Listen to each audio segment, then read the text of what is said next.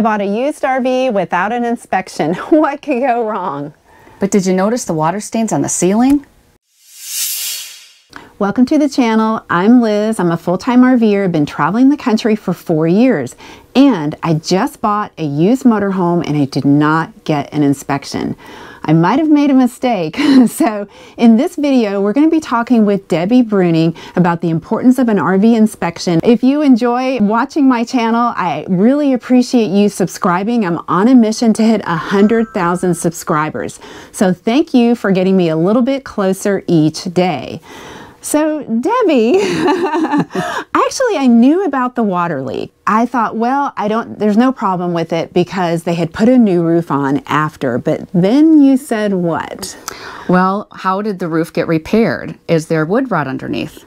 Well, who cares? If you put a new roof on, it doesn't matter, right? No, it actually matters a lot. So what can happen is the roof can continue to rot all throughout the top of your RV. And then you're looking at thousands of dollars for a repair. Oh my gosh. So you really need to know what happened underneath, where the leak was. You need to know what it looks like underneath. Roofs are a big thing because this is not like your home. Okay, first of all, RV roofs, whether you're talking about a fifth wheel, motorhome, travel trailer, whatever, they need regular maintenance. Generally every year you need to go around and reseal around the roof vents, the seams, that kind of thing. But if water gets in, you're talking you might actually get your whole RV totaled, right? Because of the rot inside. Right. So you want to make sure that you get your maintenance done. Every year you should have somebody going up there and looking at all the seals in your roof because water wants to get in anywhere it can. And what happens is the sealant dehydrates over a period of time. And as it does that, sometimes you can get screw areas that are exposed and water gets in there. Any area where there was a nail driven into that roof, you want to check because a lot of times the sealant's not covering and the water will go right through any place it can get it. The tiniest of holes, especially screws. There's a lot of inspections that I've gone on where everything else in the unit looked perfectly fine, but I get up on the roof and I see one little area where it's just, it's mush. It's, you know, I can press down in it, so I know that there's something going on underneath.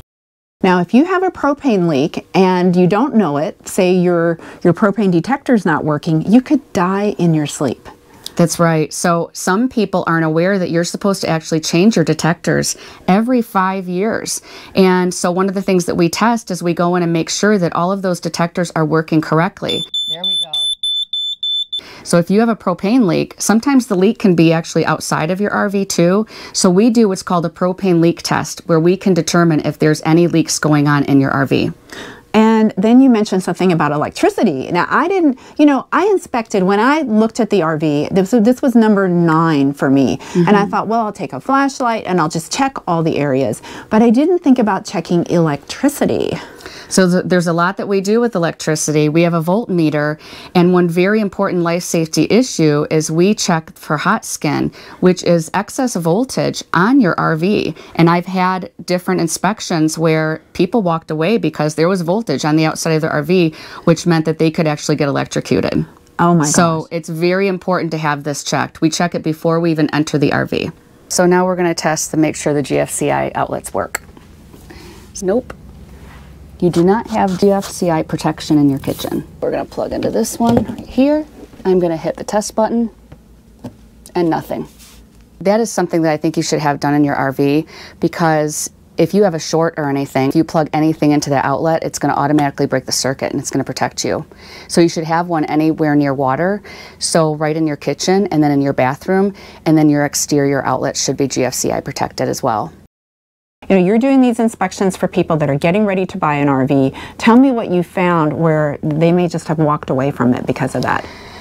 A lot of people have walked away, and sometimes they're misrepresenting online what's really going on with the RV. They take all these pretty pictures, and they may have been pictures from before. They're not totally current. And I walk in there, and it says it's a disaster. I've seen brand new RVs where there's spaghetti sauce on the curtains, where there's water leaks, prior water leaks. You can see it, the damage. You can see the staining on the walls and on the roof. I've had propane leak tests fail.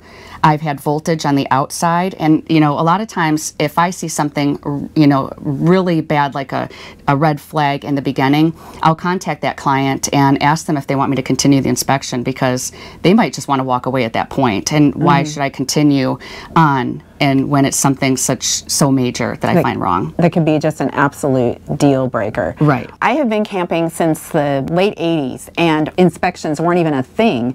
But lately they become more and more popular because the RV industry has exploded, and you are hearing these horror stories of people buying something and not finding out till later that they've got a money pit. Even brand new RVs, especially after 2020, a lot of them are coming out with things that are already wrong with them. And it could be a loose bolt underneath, which could be dangerous when you're driving. It could be that maybe they put on different parts because they couldn't find the parts during this time that we've been in. So there's lots of things with the new units that we find that would surprise people.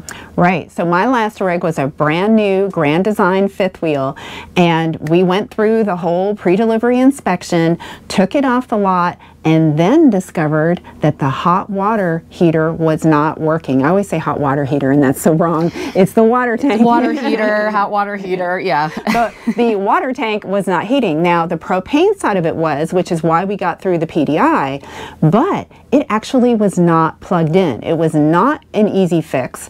Fortunately, my boyfriend at the time was able to go in and fix it. We didn't have to take it all the way back to the dealer, but that could be a real problem if you're not super handy.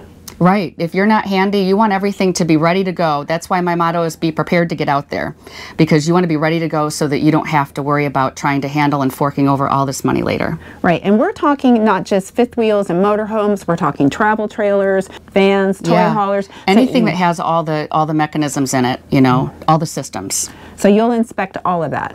Yeah, I inspect all the systems, and I go on top, I go down below, underneath, inside, outside. We're checking everything. We give model number and serial numbers, so it's a very detailed report that we give people the next day. And you're giving them photos too? Right. We're giving hundreds of photos, and we're giving some videos. So, you know, we give a lot of detail. The reports are, like, I don't even know how many pages, but they're very lengthy. Very comprehensive. So you're going to a private seller's home or to a dealer lot or a storage lot. You're going wherever that rig is for sale. We go wherever they are for sale, but we do ask that there are hookups for us, because a lot of times we get out there and some people will say, well, my rig is winterized, so I'm not, you know, you can't turn on the water system. How convenient. Right, I know. Or we don't have an outlet for you to plug into, so you can't test the other systems. So yeah, those are all red flags. If they're not willing to accommodate you to get this thing hooked up and ready for the inspector to come out, then that is a red flag for you. And another thing, you want to make sure that you can find like any receipts that the prior owner has on fixing the RV, because that's going to tell you that they maintained it.